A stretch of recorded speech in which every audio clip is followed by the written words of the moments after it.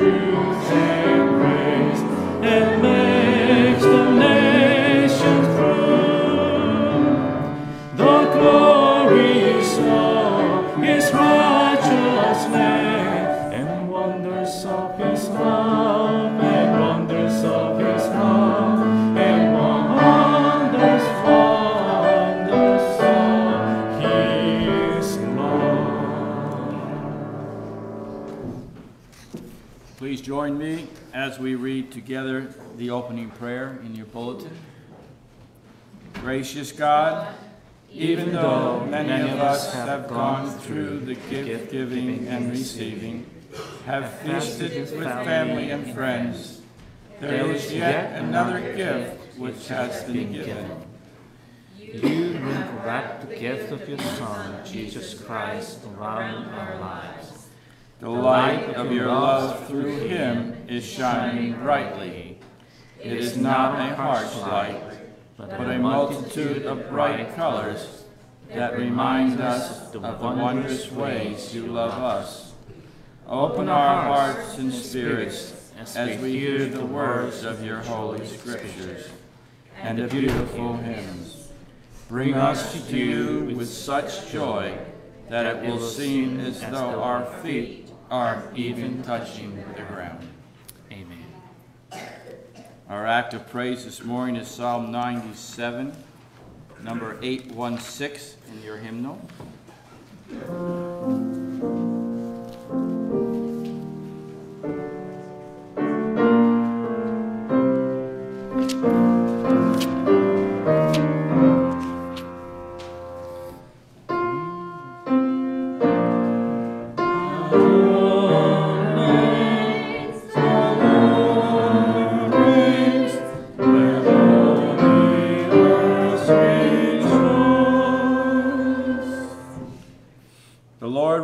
Let the earth rejoice. Let the many coastlands be glad. Clouds and thick darkness surround the Lord. Righteousness and justice are the foundation of God's throne. Fire goes before the Lord and burns up his adversaries round about. The Lord's lightnings illumine the world. The earth sees and trembles. The mountains melt like wax before the Lord of all the earth. The heavens proclaim God's righteousness, and all the peoples behold God's glory.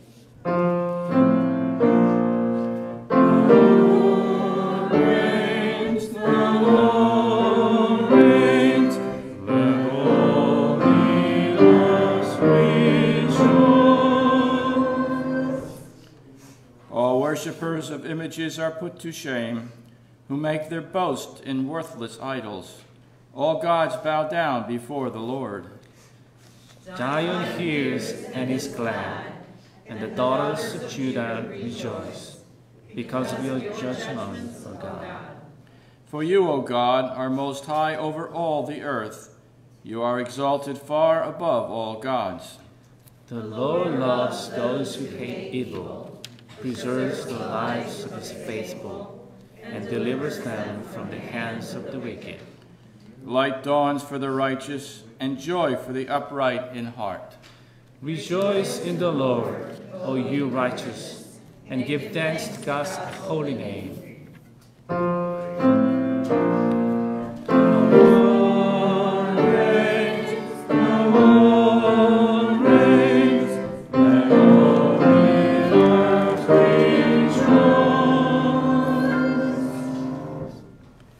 Affirmation of faith this morning is the traditional version of the Apostles' Creed, number 881, in the back of your hymnal.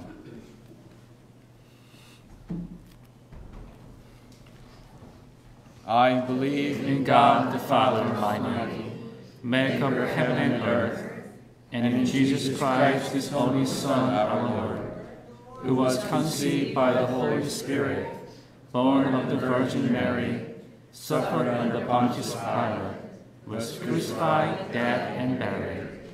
The third day he rose from the dead.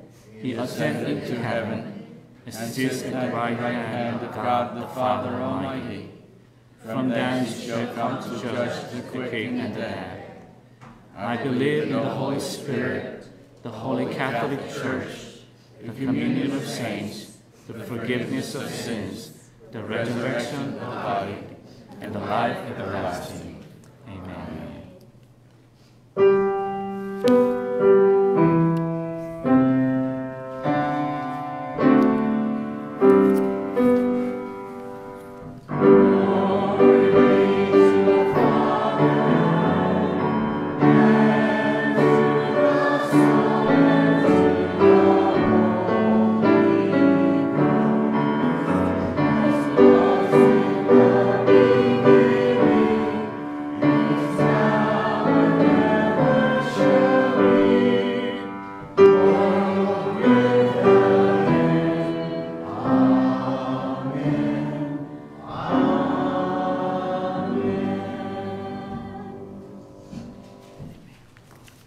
Please be seated.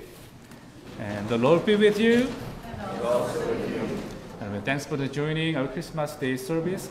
And many of church members already warned me yesterday that not many people showed up today. But we have so much more than we expected. So thank you for visiting and joining our worship service. And thank you for all the visitors to be with us this day. Now I'm going to ask you to pray for our church, for yourself, and for your family, and for our community in silence briefly. So let's take a brief moment to pray for the world and for your loved ones as we enjoy the coming of Christ today. Now let's take a brief moment of prayer. Let's pray.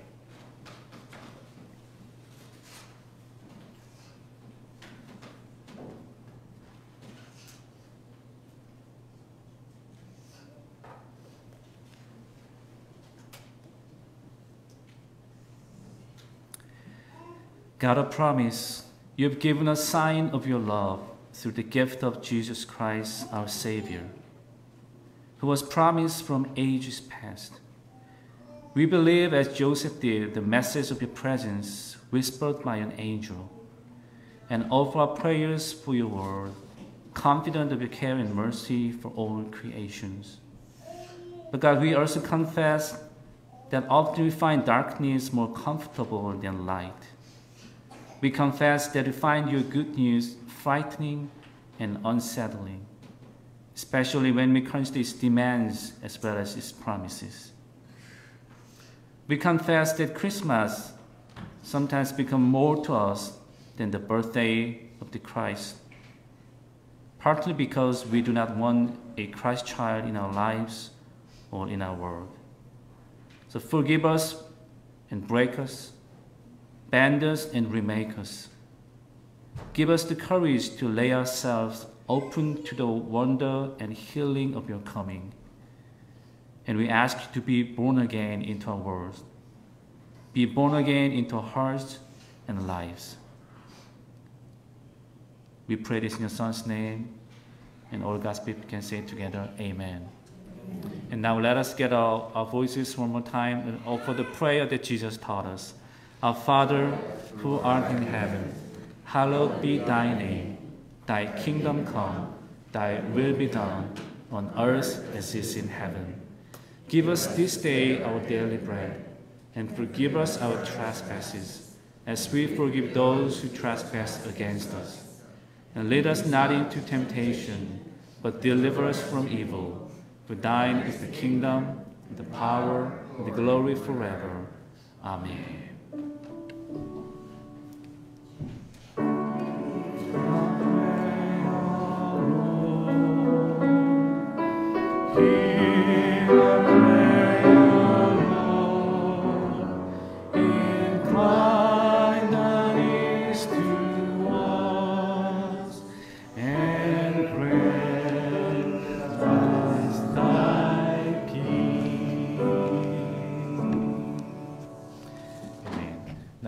Let us offer another hymn because we have no choirs today. It's in Lord, I Lift Your Name on High. It's in this black book, the Faith We Sing, number 2088.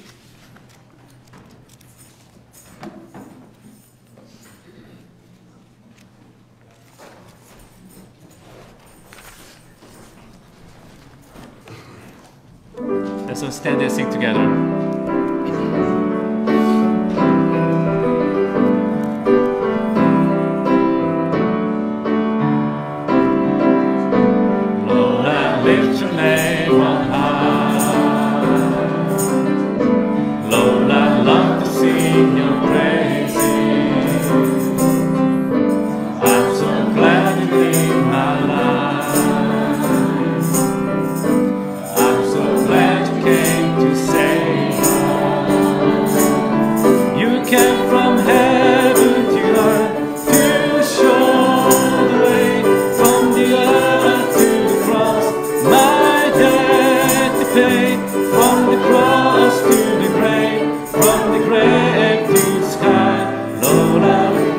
One more time, Lord, I lift your name on high.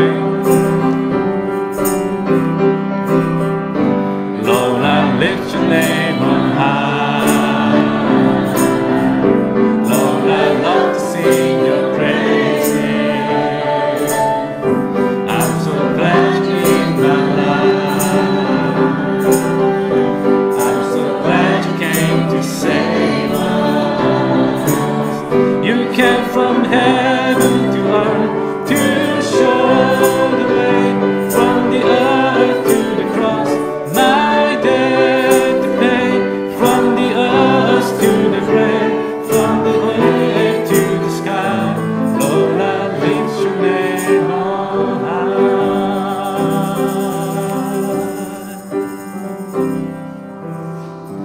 Amen. Let's be seated.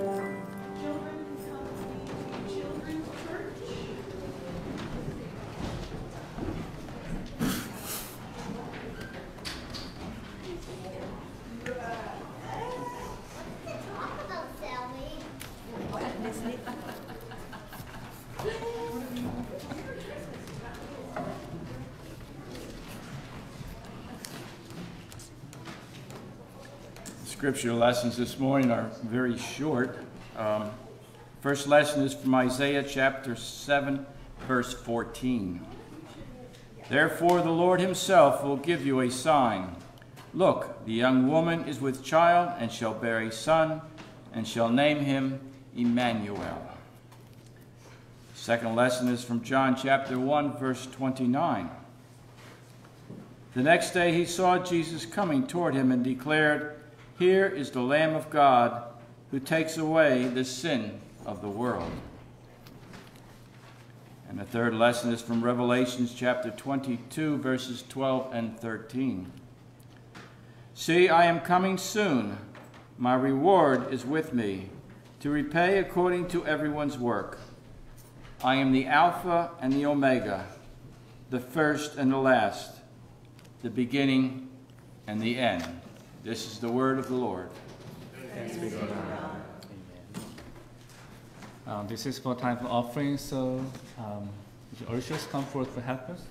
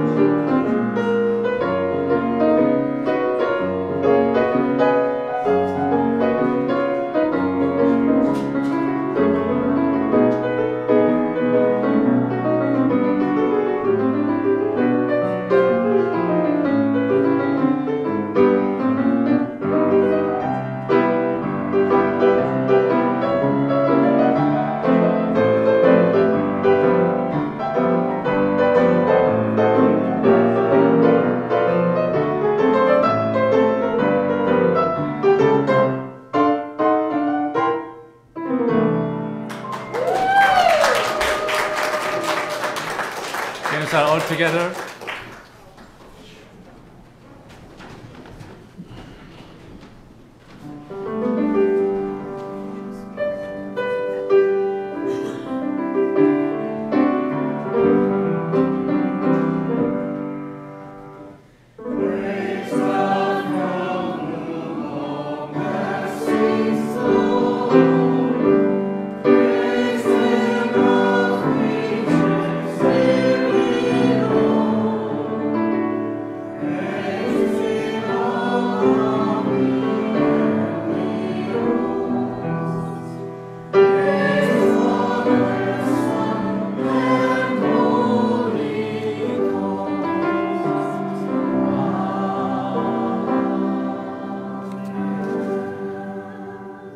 Now let us pray for the offering.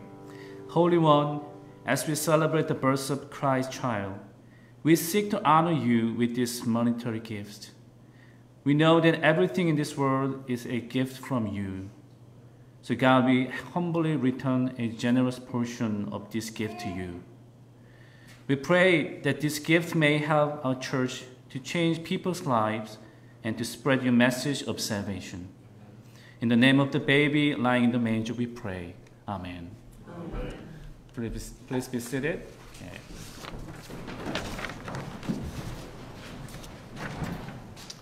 Again, I'd like to say thank you one more time for not forgetting that we have a worship service on this Sunday and coming and joining our service. Because some people, because we had a Christmas Eve service just about 13 hours ago, sometimes some people assume that we don't have to worship on Sunday.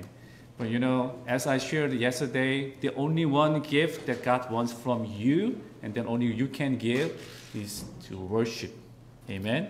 So we worship for who He is, and for what He has done, and for what He will do for us in our life. So we came together and worship Him. Amen. So let's say Merry Christmas to Merry Christmas. Merry Christmas. And let's say Merry Christmas to the person next to you. Merry Christmas. Merry Christmas. Thank you. Okay. It's amazing that I shared about it, 25-minute length sermon just 13 hours ago, and I was sitting in the computer to finish my sermon last night. And my head was like empty. But thankfully, God gave me the time to prepare in advance. So I'm going to share the message, the title, What Child Is This? Now, as we sing Christmas carols this time of the year, one of the popular songs that we often sing is the song named What Child Is This? Do you know this song? Yeah. And today, what I'd like to do is to let the Word of God answer the question. And as we think about the birth of God's Son, Jesus Christ. And it is amazing to recognize that here we are some 2,000 years after his life. And there are millions of people around the world right now who still claim that Jesus changed their lives. This is amazing. No? And the scripture says that Jesus is the name that is above all other names. And you'd have to say that it's quite a name. Because you can talk about God all day long today. And there's really no controversy or tackles when you talk about God. And you can be on talk show and discuss spirituality or God. But when you bring up the name of Jesus, there is controversy. Yeah. He's the only way to God, but some said he can't be the only way. The name of Jesus brings controversy when you try to share his name with your neighbor or your friends or in public place. And there is a lot of attention still 2,000 years later to his name. The scripture says he is the name above all names, and yet his name is often attacked. And his name is the only God-like name that is used as a cuss word. Think about it. And someone's hammering his or her finger by mistake, and they said, "Oh, jeez." And they take his name and use it in vain. And you never heard anyone hammering and say, "Oh, Buddha," or Brahma, or Confucius, or "Oh, Muhammad." They don't do it. And the name of Jesus is, something special. And who is this child? A lot of people only know snapshots of Jesus when they attend church at Christmas or Easter. And some would say, well, I know the 6-pound, 8-ounce baby Jesus, sweet baby Jesus, and that is how they know him. Or others who say, it's the 33 years old Jesus on the cross, and I know that man was nailed onto the cross. But they don't really have a full understanding of what child this is. And so what I'd like to do today is to look at what the scripture says of who is this child. So let's learn 2 words first. The first word we will learn is the Hebrew word, that is the word hineh. So let's say, hineh. And the second word is a Greek word, idu. Idu. These two are the same word in 2 different languages, Hebrew and Greek. The Old Testament was written in Hebrew, and some portion was written in Aramaic though, and the New Testament was written in Greek. So it's the same word in 2 different languages. And it's the word in the Hebrew and the word in the Greek that's translated into the biblical English either as lo, or see, or behold. You're going to remember this word because all of the scriptures that we're going to look at together today include that word, idu or hineh, behold. Now, anytime you see this word in scripture, it indicates that you are about to hear a very important statement after it. He said, behold, check this out. And in modern day language, it would be like, man, you better watch this. Or, man, you need what I'm about to tell you. Or pay attention, or listen. This is amazing. So immediately following this Greek and Hebrew word, idu or hineh, what we are going to find is statements about Christ that are truthful and life-changing. Let's look at some different pictures of Jesus in the scriptures today. The first picture will be this. Behold Jesus, the baby. The Isaiah 7:14, these words were prophesied of some 700 years before the birth of Christ. It says, it's a New King James Version, because some of the NIV version or some modern English translation sometimes omit the word behold. It says, therefore the Lord himself will give you a sign. And what's the next word? Behold, hine. It means check this out, pay attention. It says, the virgin shall conceive and bear a son, and shall call his name Emmanuel, which means God with us. The listeners of this message would have been blown away. They'll say, what? You mean the Savior we've heard about, he will be coming? He's going to be born of a virgin? 700 years before his historical birth, Jesus was prophesied that it would come and it would be in a miracle way. And actually, childbirth itself is a miracle. But this little teenage girl, Mary, who had never been with a man, submits and says to God, may it be done unto me according to your word. And the Holy Spirit does this miracle, and she gives birth to the Christ child in a manger.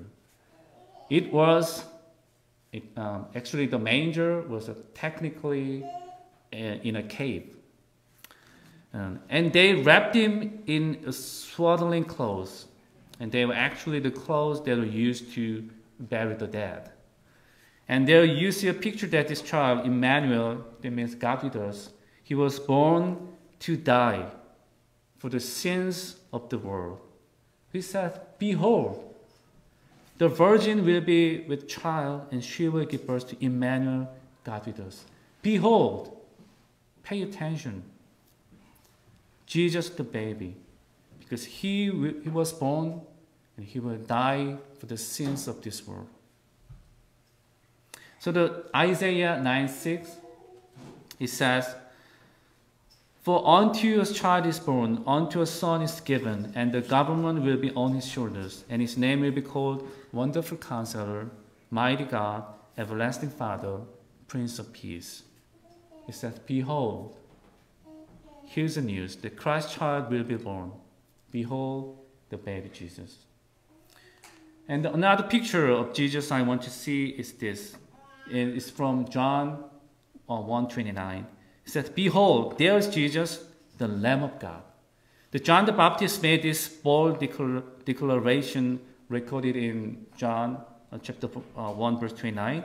The next day, John saw Jesus coming toward him. He said, hey, everybody listen up. Behold, there he is. We've heard about it. The Lamb of God who takes away the sins of the world.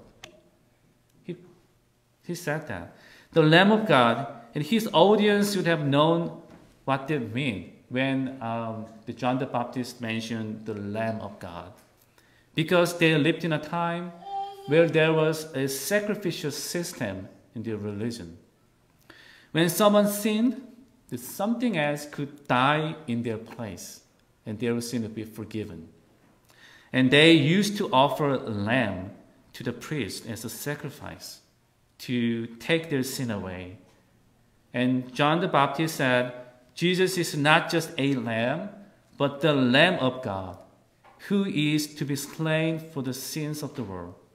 And Revelation chapter 5, verse 12 says, worthy is this lamb, Jesus, who was slain to receive power and riches and wisdom and strength and honor and glory and blessing.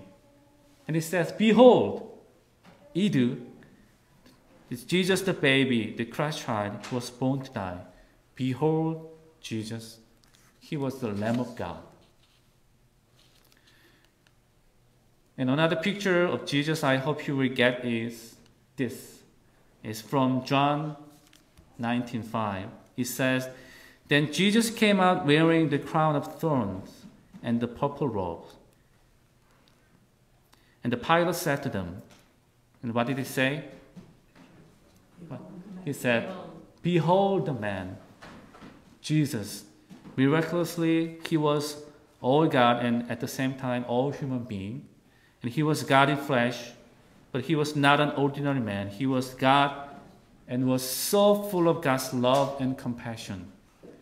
So when he saw people, he would just bleed with compassion. Remember about the 10 lepers, the story about 10 lepers who were considered outcasts and no one would go near. But Jesus reached out to them and touched them. That was the kind of man he was. He was the one who sees blind eyes and would heal them. He was the one that was so loving to those who were so different that the religious leaders couldn't stand him. And Jesus was the man who was obedient to God even unto death and took whippings for sins so that he would be healed. We would be healed. So scripture says through the mouth of Pilate, "Behold the man." Jesus, the man who died, who endured the whippings and the pains and deaths for our sins. Now, according to Isaiah 53, verse 5, Jesus was wounded for our transgressions, and he was bruised for our iniquities. And the chastisement for our peace was upon him, and by his stripes we are healed. And the verse 6 from Isaiah 53 is so true. It says, "All we like sheep have gone astray. We've turned everyone to his own way, and the Lord has laid upon him," Jesus, the man, "the iniquity of us all." And what child is this? Behold, check this out. And he says, don't miss it. Jesus, the Christ child, he is the Lamb of God who was slain for the sins of the world. Behold Jesus, the man who endured the pain of the cross, being obedient to God, even unto death, and is risen again by the power of God. That's the thing we have to remember on this Christmas day, rather than just enjoying, just celebrating the atmosphere of the festival things. And who else is Jesus? There's another personality of Jesus that we need to know and then need to remember. He is soon returning King. This is what he said in Revelation 22, verse 12 through 13. He said, "And behold," check this out, I hope you're paying attention. He said, "I'm coming soon, and my reward is with me, to repay according to everyone's work." He said, "I'm the Alpha, and I'm the Omega, the first and the last, the beginning and the end." Who is Jesus? He just didn't die.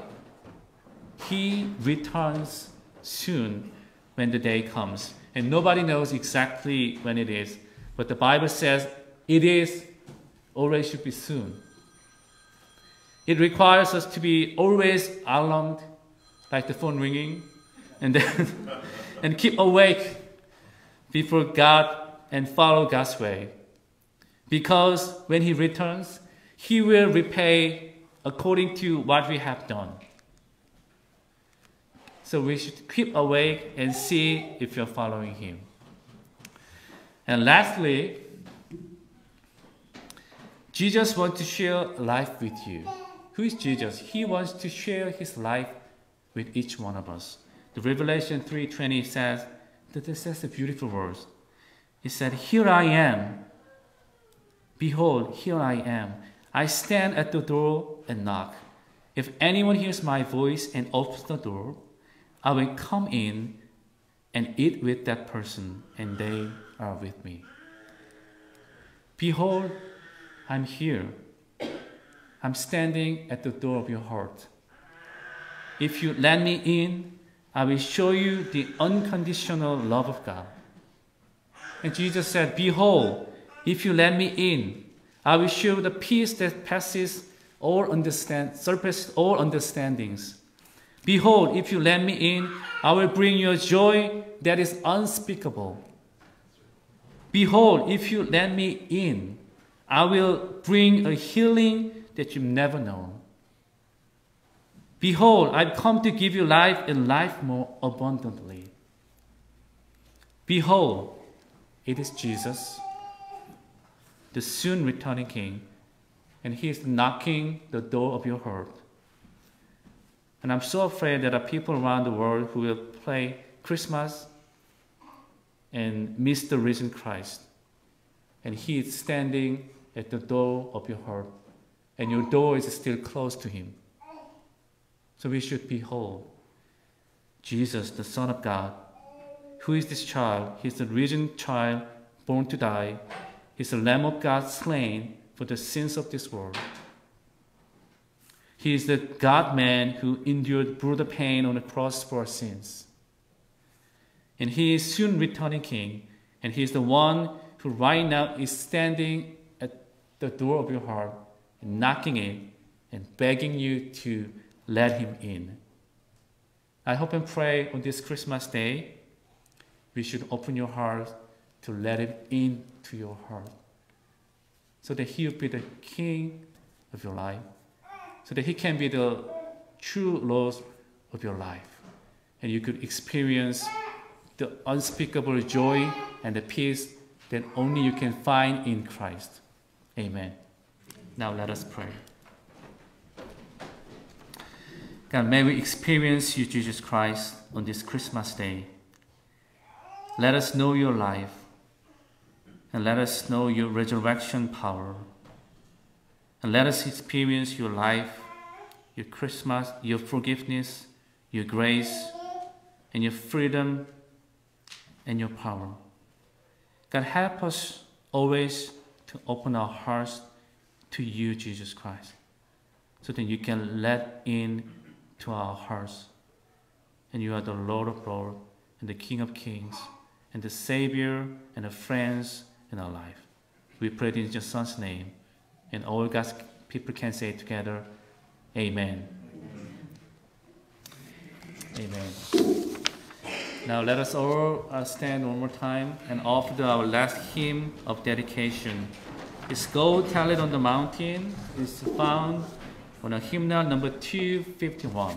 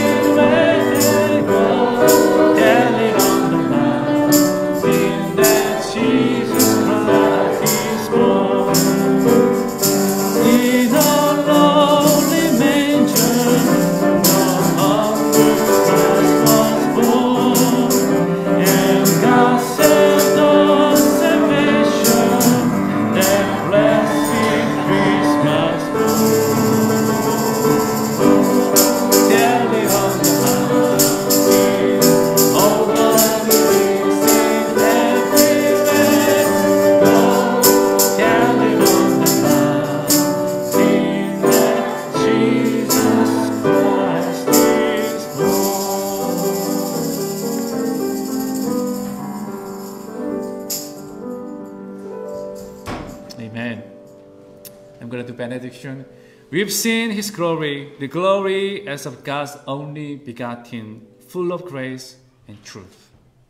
How great our joy. So now go forth and proclaim it. And the grace of the God, Jesus Christ, and the grace, the love of God our Father, and the guidance of the Holy Spirit be with you this day and forevermore. Amen. Amen. Now go forth in peace and enjoy the rest of the day of your Christmas. Amen.